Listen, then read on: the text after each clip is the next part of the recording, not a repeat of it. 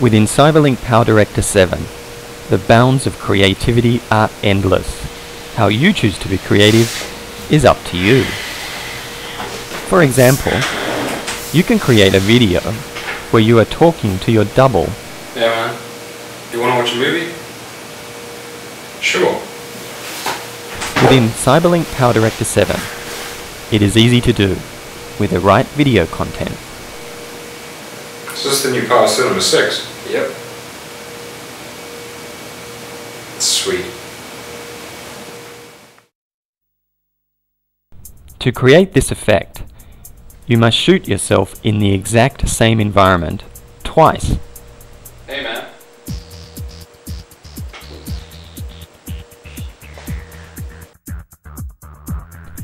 Here are some guidelines to follow when creating the videos. First, choose a location that is a controlled environment. For example, you don't want any changes in the lighting. This will throw off the effect. Second, ensure you are using a good tripod. You don't want the camera to move at all during the recording of either video. You also don't want any of the objects in the shot to shift during the recording of both videos.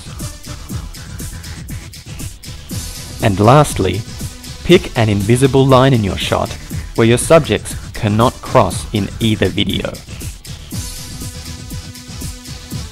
Creating the effect.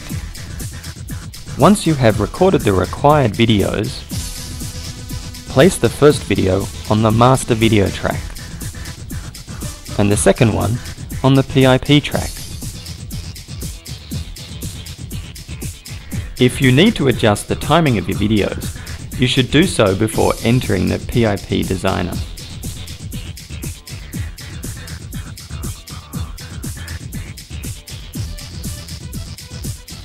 Next, enter the PIP designer.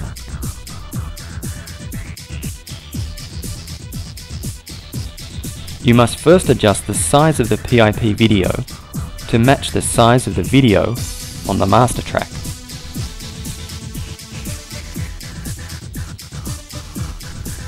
Then simply select the mask that will overlay half of the video on the master track.